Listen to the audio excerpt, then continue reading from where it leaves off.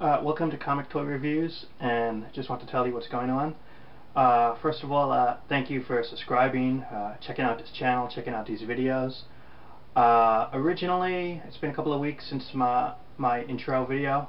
What happened was I was setting up a space to do reviews, setting up the area, and I already had stuff there, some figures and books, and I didn't want to just put it away. I want to find room for it. Didn't want to put it in the closet. So when I finally set that display up, I didn't have a window in it, and the lighting was bad, and it was too small.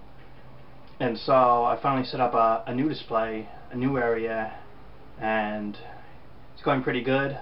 So I'll have my first videos up this weekend, and so that's going to be cool. As I said, this will probably be a weekly or twice weekly channel show.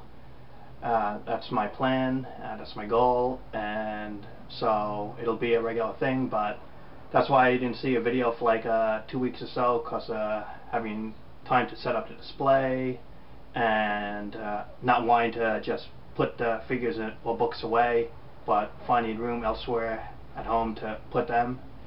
And so it's up and running, and also a work in progress, I might add. I want to add like some background art to the display and some type of spinning like a tables to give like a 360 view on figures. But as I said, work in progress, and finally got some videos shot for that, and by the time you see this, it'll be on the channel.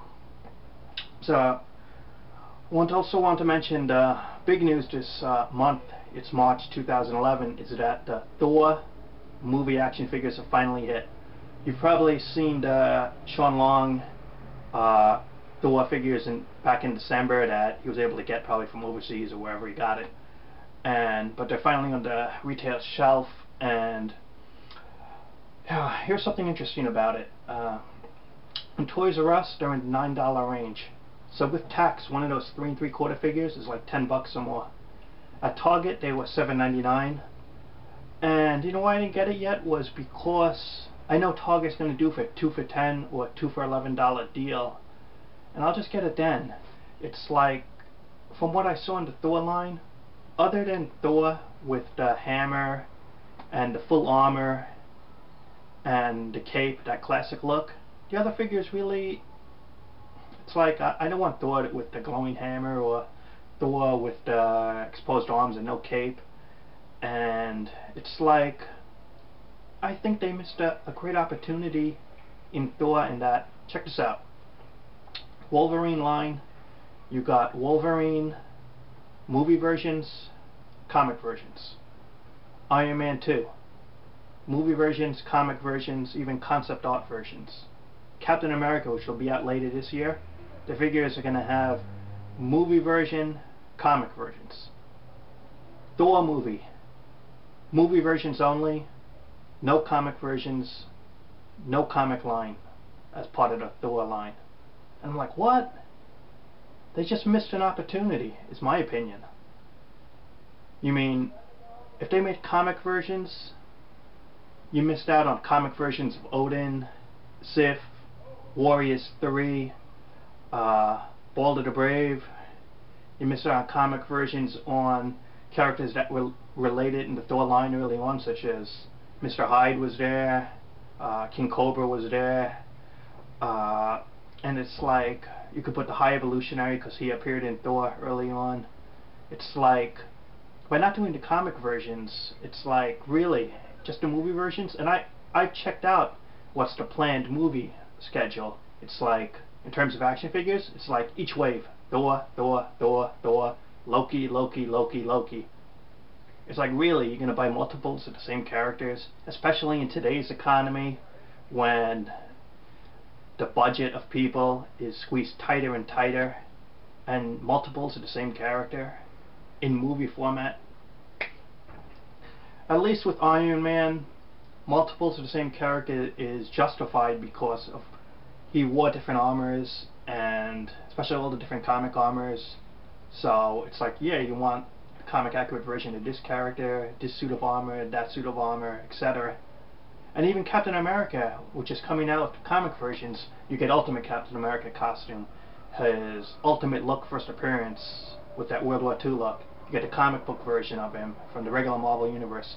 You get the U.S. Agent, which was, remember when Steve Rogers originally wore that costume? You get all these different Captain America costumes justified, but Thor movie, it's like, all you need is 1 or 2 Thor figures, maybe 1 or 2 Loki figures. That's it.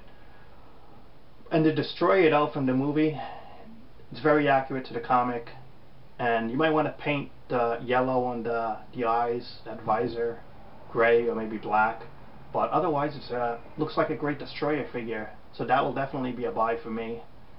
I'll probably just get a classic Thor, I mean just 1 movie version, maybe 1 or 2, maybe a Loki, but the rest, I'm really not feeling this Thor line as a must grab and as a must get.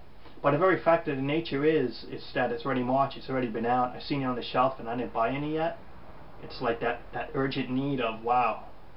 And from what I've seen in the stores, I really don't see people just grabbing it up like they did with the Iron Man stuff. And if anything, the Thor stuff's going to be there for a long time, let's face it, okay?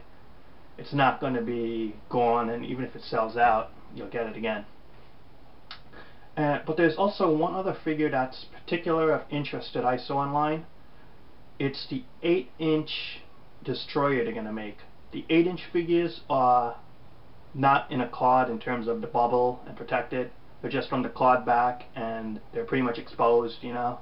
So I want to make sure if you get this 8-inch Destroyer figure, from what I saw online, other than maybe coloring in those yellow like visor eyes, it looks like a really great rendition of the comic book version of the Destroyer.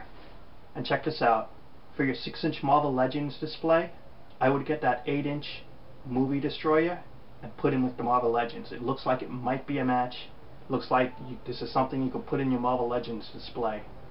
At 8 inches, the Destroyer in the comic books is normally taller than the normal character, so he probably is maybe a foot or 2 taller, and so he could mesh well with Legends. I don't have him in hand, I don't know when he's going to be out yet, but I'm going to keep an eye out on that 8-inch Destroyer figure as potential Legends candidate to get in there. And as for Thor movie, hopefully it'll be a hit, but at this point, I really don't know. You know, it's hard to tell what the quality is with Marvel movies, what it's going to be. But I do know to stay till the end of the credits, because hopefully they'll always put a little something in at the end of the credits. So that's it. Those are my thoughts on the Thor movie, the Thor action figures coming out and that are out now, and about this channel and what to expect. So subscribe, check it out. Thanks for watching, and I'll talk to you later.